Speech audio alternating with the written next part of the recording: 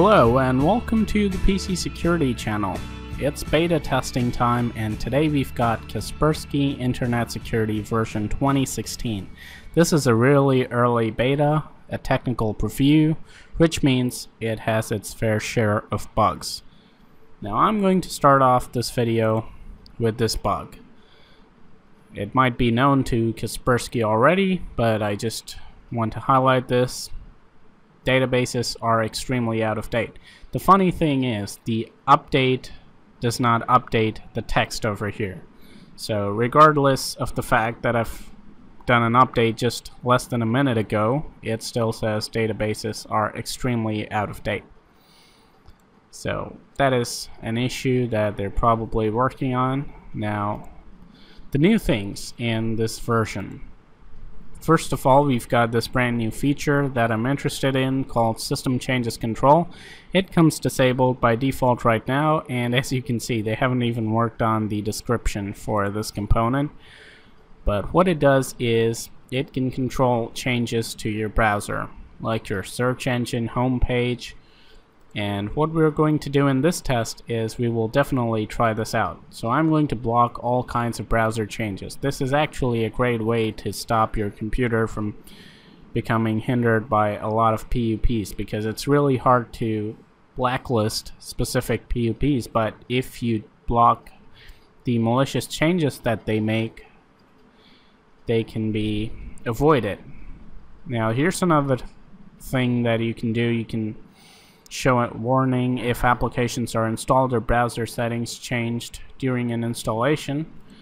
I'm not going to do that, but I'll just block all kinds of changes to my home page, search page, proxy server settings, toolbar, to avoid lots of unwanted PUPs and ads. So let's see how this component works out. I'm sure we've got some adware within our links today. In fact, I try to get as little of adware as possible, but nowadays that's the majority of things that's out there. Now, rest of the components are very similar. In fact, the user interface is exactly similar to what we had last time. I don't really see much of a difference. It's very minor. And application control, once again, this is their main zero-day component. It's kind of similar to Komodo, a little bit more lenient, so easier to use, but at the same time not very strict. So let's go ahead and get testing and let's see how well this product performs. I've got a pretty good selection of links, but before we get to that, just want to make sure we check out this product's RAM usage. Now at the moment it's using just 44 megabytes, which is really nice. This is their GUI, which was taking up a ton of RAM just a moment ago, but it dropped to 0 when I closed their AV interface. Now RAM usage goes up and down, can't really be too certain on that, but what I have noticed is it doesn't take a lot of CPU, and it definitely seems to be an incremental improvement from the previous version. So it's definitely faster and more responsive and lighter on the system than its predecessor, and that is impressive considering this is a beta. Sometimes beta products have really high memory usage, but that's not the case here. So let's get started with the test. So these are our links.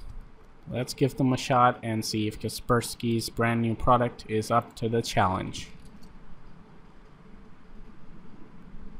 Here is the first URL, and this time I've got the virus toll detections at the side as well. So 13 engines detect this. Considering Kaspersky is a pretty popular choice, I would expect it to be there within those 13. But I don't actually remember if it is or not, so let's just run it and find out. Some of these malware servers can be really slow at times, but we can wait 10 seconds.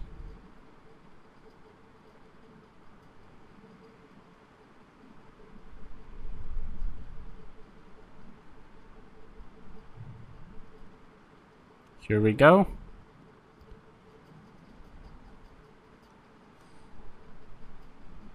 And this looks like some kind of Chinese adware. Interesting.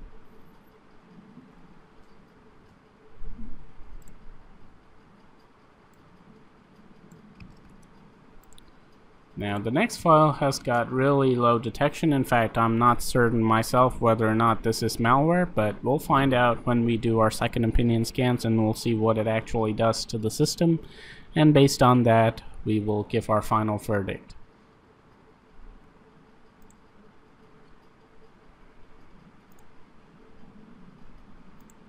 Now as you can see, this thing is going to download and install a ton of adware, which includes 360, which itself is an anti-malware product. So we'll go ahead and install that, and we'll run this file too. Again, some language I do not understand, Chinese or Japanese. Here we go, third link, and finally the cloud protection or their website blocking feature in action. Good to see that, and no surprises there because it's detected by 41 engines, so most people already have that threat blacklisted.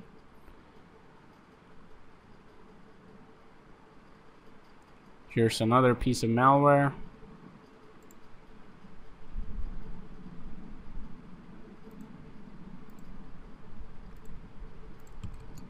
Just loaded in a new tab. Okay, we already have the download request, so not blocked by the web blocking feature. That is interesting because it does appear to have plenty of first-told detections, so it's detected by a ton of engines. Now the next one has just got a detection of 4 out of 62, which is pretty low, really low. Now let's see if this one gets blocked when we run it.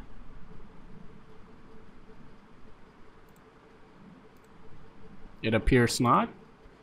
Let's proceed. Just extract this. One of the files that is malicious might be part of this package, and Kaspersky might block that. Hopefully.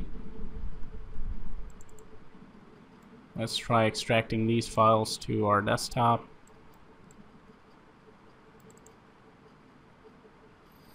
Interesting. So no detections here.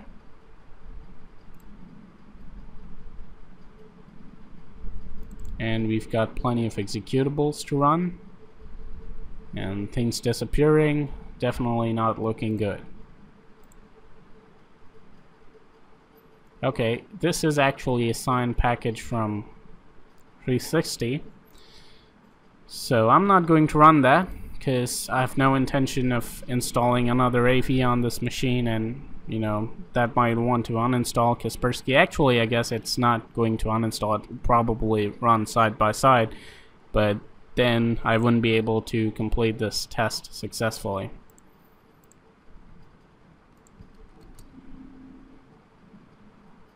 So we won't be doing that. We won't install 360. We'll just see if it installed anything else that might be detected by our second opinion scanners. Now let's get to the next link. Just found out the previous link is dead, so we'll try this one. And I'm going to save it because it's a zip file. Well, let's go ahead and open it and extract the malware onto our desktop. And it seems to have extracted just fine.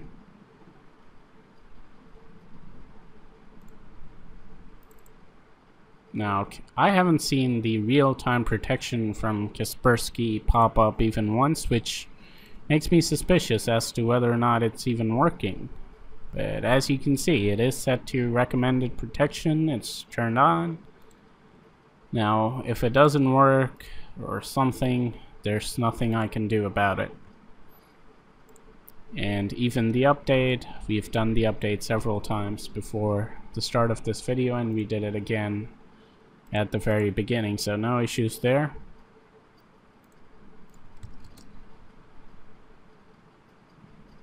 Now this is a page that is blocked. Dangerous URL, rightfully so. Now this is an interesting threat, and the funny thing is it is actually blocked, so that's great. That is in fact good news because it's just detected by 6 engines, and looks like Kaspersky is one of them. As you can see, malicious link blocked.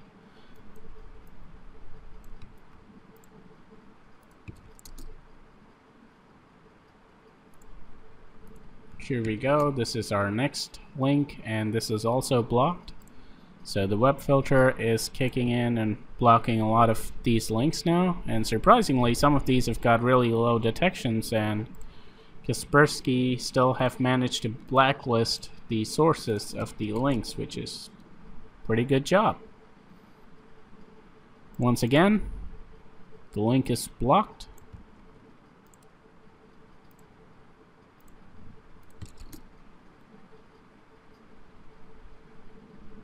This one appears to have bypassed the web filter.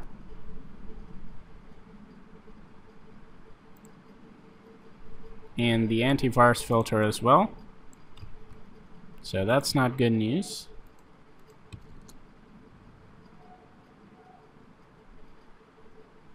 Here is another malicious domain.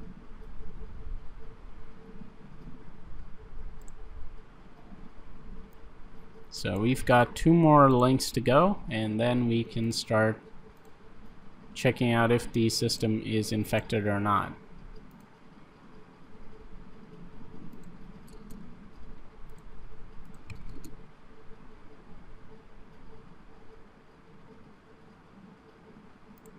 Unknown file.exe, definitely not a good name for malware because people are going to read this and probably not execute it. It's more like a warning than a temptation, but we'll run it anyway.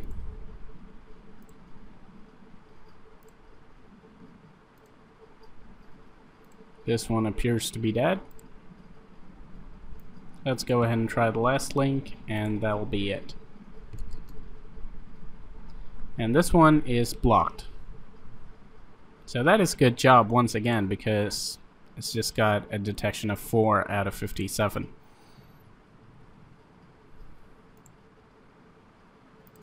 So Kaspersky did pretty well with the links that it had signatures for, or should I say it had signatures for quite a number of threats that had low detection, so definitely some good job there. But apart from that, we've got tons of things on the system that it did absolutely nothing about.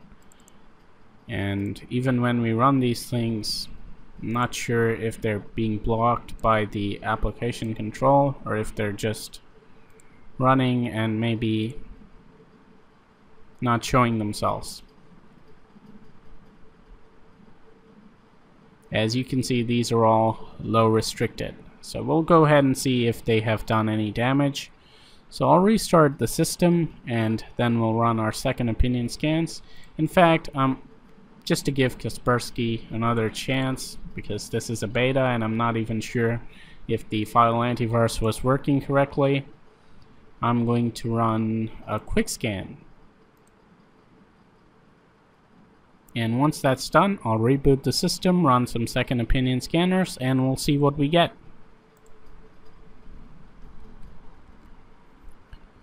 The Kaspersky quick scan didn't find anything, so I went ahead and ran our second opinion scans. But before we get to those results, now the funny thing is our home page was changed to this 360.cn Chinese domain homepage, and that is something I specifically selected over here. Block changes automatically to browser settings, and despite doing that, we still had this home page alteration. Now that is definitely something that is not desirable, so they need to work on that. Apart from that, Okay, this is just, I just did this to show you guys that the homepage has indeed been changed and I didn't just navigate to that website. But apart from that, it looks like Kaspersky did a pretty decent job. Malwarebytes didn't find anything, and neither did Hitman Pro. Now surprisingly, Zamana found a few threats, in fact 13 of them, but they're all these desktop files. So no real active malware infections there, which is great news. Now I'm definitely impressed with the way the zero-day components handled the unknown threats, and although we have some malicious items sitting here and there, we don't have any active malware on the system and no damage has been done. So that is definitely great for Kaspersky, and I'll be really happy if their 2016's final product performs well. But at the same time, I mean, this is not sloppy, but definitely not the most ideal or best performance that you would expect from a security suite like Kaspersky. Now, I'll give them the benefit that this is just a beta, so I'm not expecting too many huge things over here, but when the final version comes out, it should be way more polished, and issues like these should be taken care of, especially the browser monitoring feature. I think that needs some improvements and maybe permanent. I don't even know if it's activated at this stage, or if it was just there and it did nothing.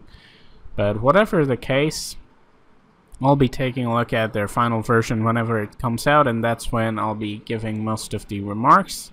As for now, definitely promising some good new features, but not the perfect product, not yet. Still some fine-tuning to be done, which is expected given that this is a beta, but I hope they do that fine-tuning. So I hope you guys enjoyed this review. This is the PC Security channel signing out, and I'll see you guys in the next video. Stay informed, stay secure.